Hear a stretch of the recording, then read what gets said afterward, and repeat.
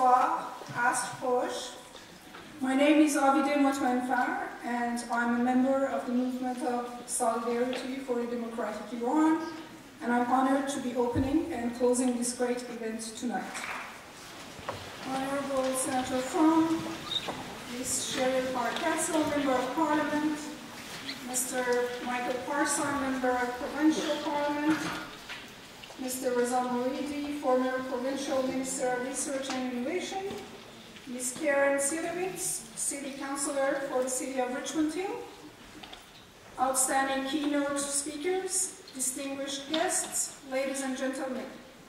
On behalf of Solidarity for a Democratic Iran, SDI, I'd like to welcome each and every one of you tonight.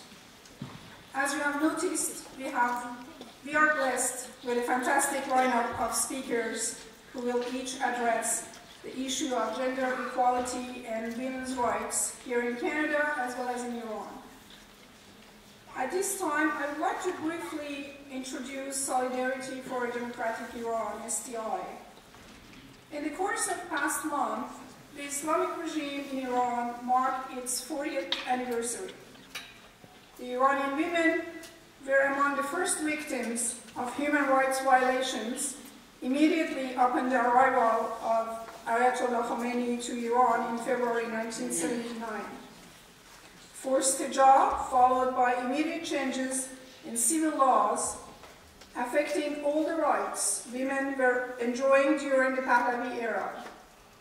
Democratic rights such as divorce right, legal marriage age, and custody rights can be listed as the violations of women's rights that were replaced by the barbaric Sharia laws. But violations of women's rights is just one of the facets of the Islamic Republic's long list of discrimination, terror, and corruption. The Islamic State has not only repressed women, but also religious minorities, especially Baha'is, member of the LGBTQ community, whose existence is punishable by death, ethnic communities, foreign refugees, immigrants, Iran's neighbors, and other regional communities.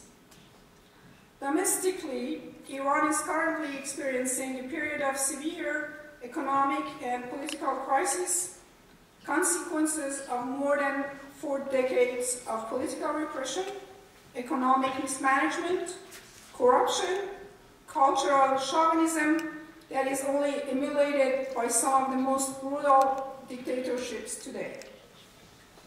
For those of us lucky enough to have found refuge in welcoming societies such as Canada's, the numbers in terms of loss of talent and human capital speak volume of the 40 years of failure of the Islamic Republic.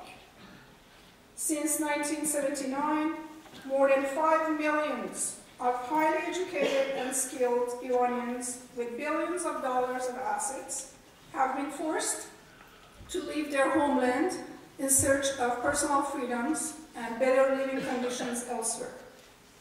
We believe that the role of the Iranian diaspora during this critical period is very important.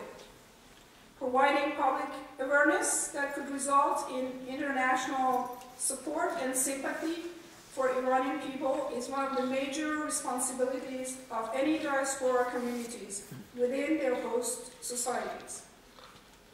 SDI aspires to dispatch this duty through adherence to and advocacy for the following 3 principles: transition from the Islamic Republic to a democratic system in Iran, full adherence to the principles laid out in the Universal Declaration of Human Rights, and full respect of the territorial integrity of Iran.